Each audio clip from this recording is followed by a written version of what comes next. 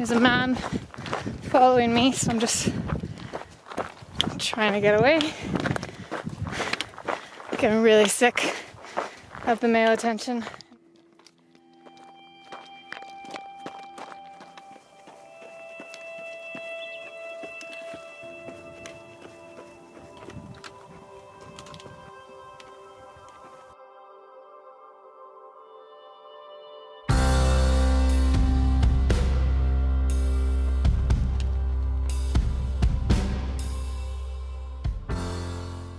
This is the first water I've seen all day.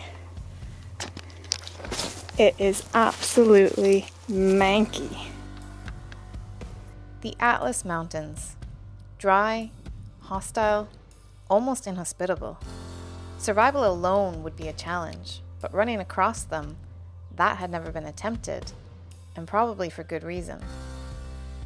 By contrast to the mountains they live in, the Berbers, or Tamazight in their language, which literally means free people, are amongst the kindest people I've ever met on this planet.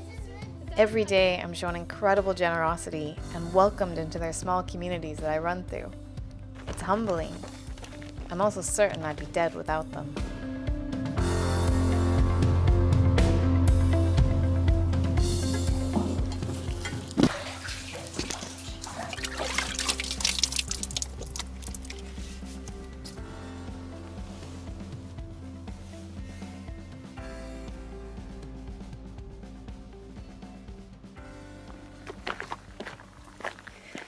I am feeling incredibly tender today. It would be funny if it didn't hurt so much. Last night I tried running after dark to try and make up some mileage because the days were too hot. And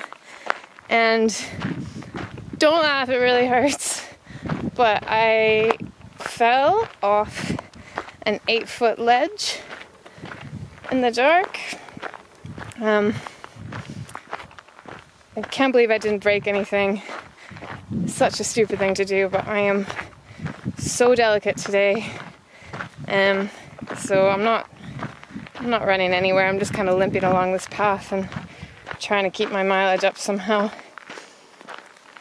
I'm not impressed with myself today. I don't really want to talk to myself right now. My bum hurts.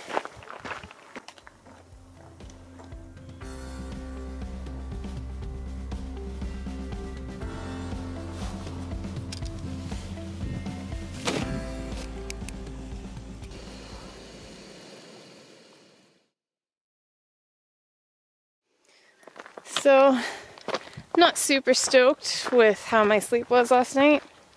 Just as I got into my bivvy, in this perfect spot on the top of a hill, of all things I hear an engine and a motorcycle followed by 2 off-road vehicles show up, and a total of 10 guys from the Gendarmerie Royale, the police.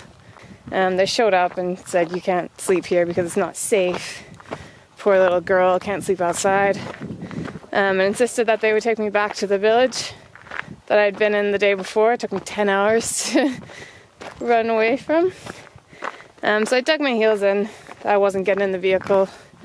And we did come to a compromise that they moved me to a Berber camp and told them that I had to sleep in their room with them because I couldn't be outside.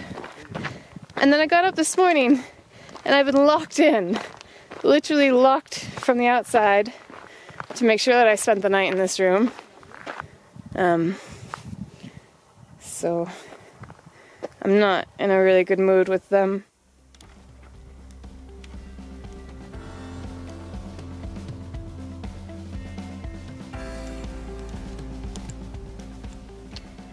You're never gonna believe this.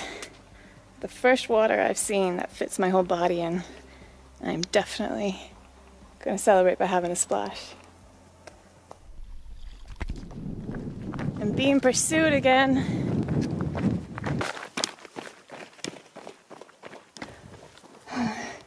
That man has been chasing me for well over an hour now. I'm absolutely knackered, but I just went down this river valley and managed to change course and hide between the trees. and I can see him in the distance now going that way, so I've lost him.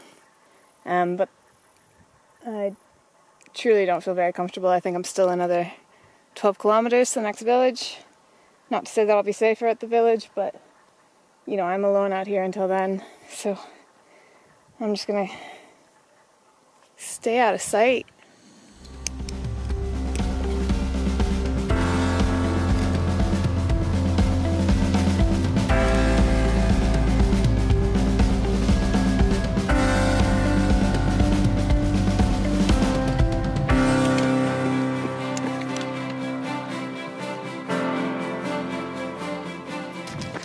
I'm being chased again. This guy isn't as good a runner. It was funny to watch him try for a little bit. He's in unsuitable footwear. The police follow me closely every day. I'm regularly in the company of minders who track me either on foot or on motorbike. While their intentions may be chivalrous, the overbearing attention overwhelms me. I just want to run and be free to explore these incredible Tamazight communities without their control.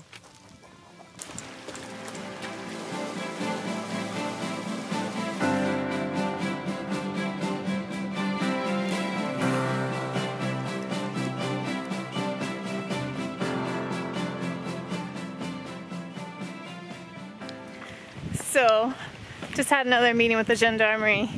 They want me to take a car with them for the next 15 kilometers because, get this, there's been no cell phone reception over the next section, so we just can't face that level of danger.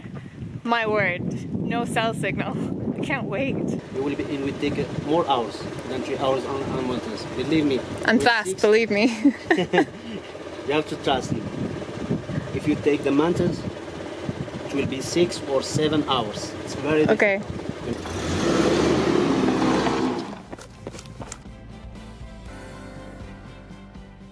After days of intense and increasing police supervision, I had enough. While I understood their reasoning for involving themselves so highly in my expedition, it began to interfere to a high degree, and the stress of constant gazes got to me mentally and emotionally.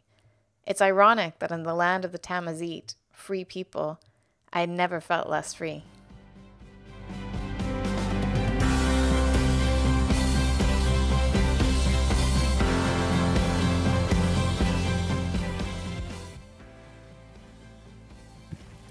It's my 2-week runversary! 14 whole days, and I'm celebrating with a huge mountain pass I've just climbed. I'm up at 3,000 meters, and now I've got a huge descent, and I am super excited about that because downhill is the best part. So 2 weeks of running, just over 500 kilometers.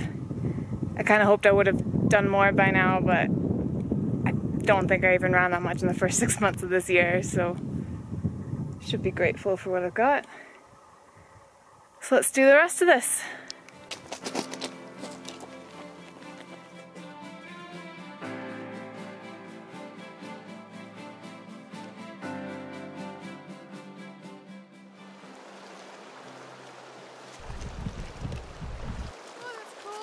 Getting near the end is when the pain cave really sets in.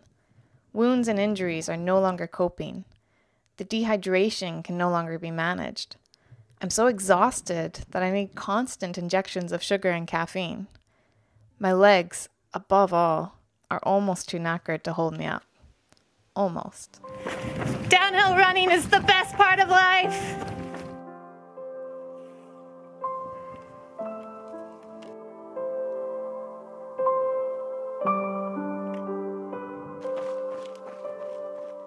Got about 25 kilometers left. My legs have gone full Bambi, which is to say they're not working at all. Just made of jelly. I just caught my first sight of Agadir and the Atlantic, so it's just a downhill run in the dark and then straight into the ocean, and it's done!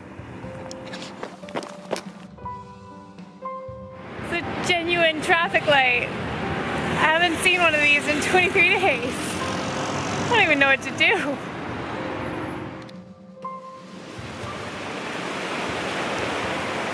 Run done. 22 days. Finally pushed the stop button on this tractor. Tamazight, free people. Traversing their mountains was an awesome pleasure. At times, I'd never felt less free in my life.